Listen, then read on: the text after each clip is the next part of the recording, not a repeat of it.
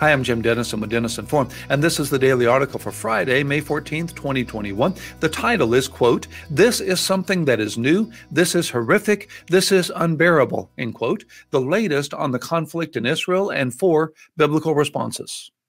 Hamas fired large fuselages of rockets at Tel Aviv and other civilian areas in Israel yesterday as the conflict in the Holy Land continues to escalate. More than 1,500 rockets and mortar shells have been launched toward Israel this week. The large number is intended to overwhelm Israel's Iron Dome air defense system.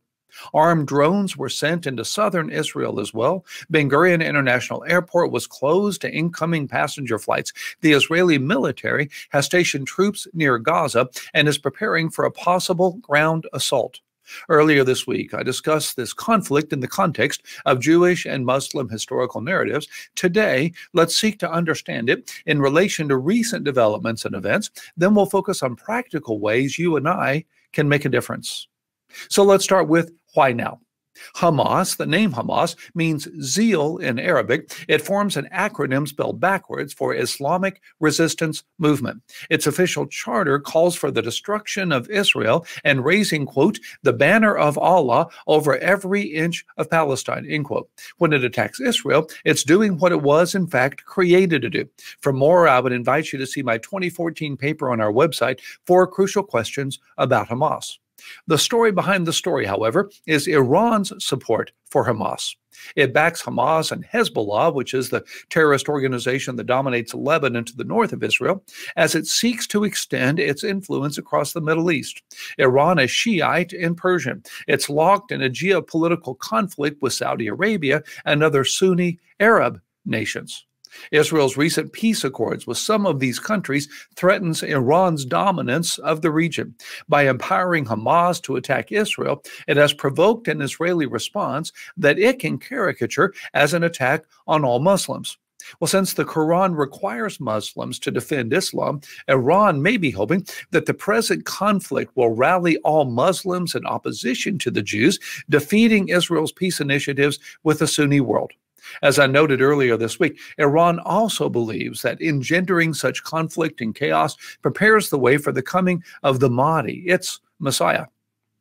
Hamas has taken advantage of tensions over the possible expulsion of 6 Palestinian families from East Jerusalem and the Jerusalem Day March that coincided with a significant Muslim holiday. Its leaders have also sought to position themselves to win Palestinian legislative elections that were scheduled for May 22nd, though they're now indefinitely postponed. With Iran's help, it has developed more extensive rockets and other weaponry than ever before, and is using these munitions to target civilian populations more than ever before. Israel has dealt with Hamas in the past and will undoubtedly continue to do so. But what's happening now between Jewish Israelis and Arab Israelis is especially troubling for the future. Of the 9 million people who live in Israel, 2 million are Arab. Another 2 million Palestinians live in Gaza and 2.7 million in the West Bank.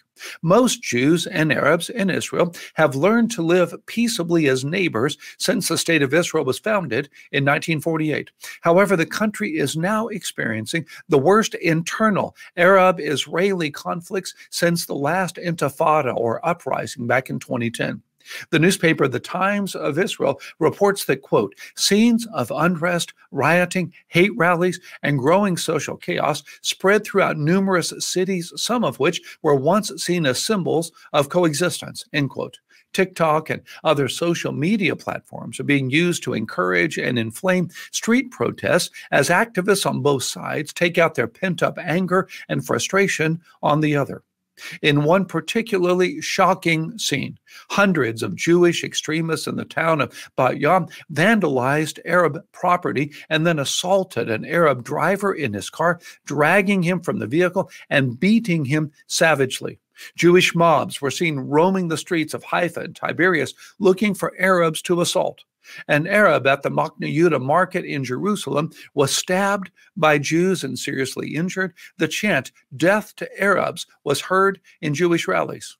Meanwhile, Arab riots were reported in Jerusalem, Lod, Haifa, Tamra, and elsewhere. A Jewish man in Accra was hospitalized in critical condition after he was assaulted with rocks and iron bars.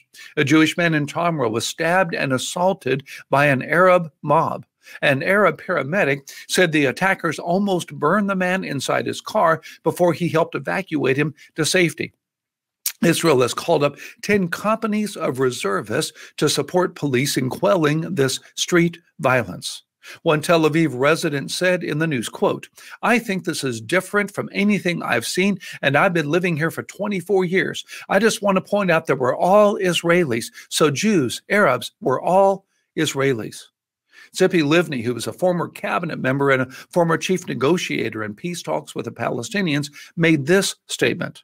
What was maybe under the surface has now exploded and created a combination that is really horrific. I don't want to use the words civil war, but this is something that is new, this is unbearable, this is horrific, and I'm very worried.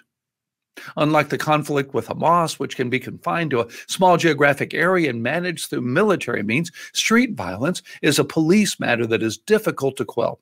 That's why political leaders from across the spectrum are decrying this violence. Israeli Defense Minister Benny Gantz is warning that Israeli internal divisions are, quote, no less dangerous than Hamas. How can Christians intercede biblically in these tragic days? First, pray for Jewish, Palestinian, and world leaders, as 1 Timothy 2 instructs. Ask God to give them wisdom and practical guidance. Second, as we learn from Psalm 122, verse 6, pray for God's shalom, the Hebrew word for peace. It's far more than the cessation of violence. It is true and lasting peace with God, others, and ourselves. 3, pray for Jews and Muslims to turn to Jesus as their Messiah and Savior. As we learn from John 16:33, he is the only path to peace that all people seek. And fourth, pray for ways to love the Jews and Arabs that you know. We find this in John 13. Anti-Semitism is rising in America and around the world. Many Arabs are facing oppression and discrimination in America and the West as well. So look for opportunities to demonstrate God's love in your compassion by building relationships centered in grace. A Zen proverb says, obstacles do not block the path, they are the path.